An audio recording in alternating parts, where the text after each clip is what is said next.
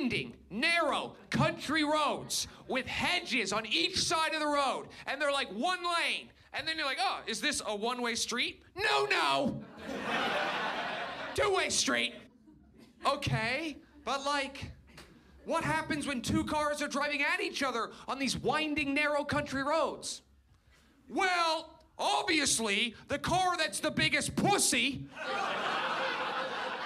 drives into the ditch, waits for the other car to drive by, drives out of the ditch, and carries on their way. Okay.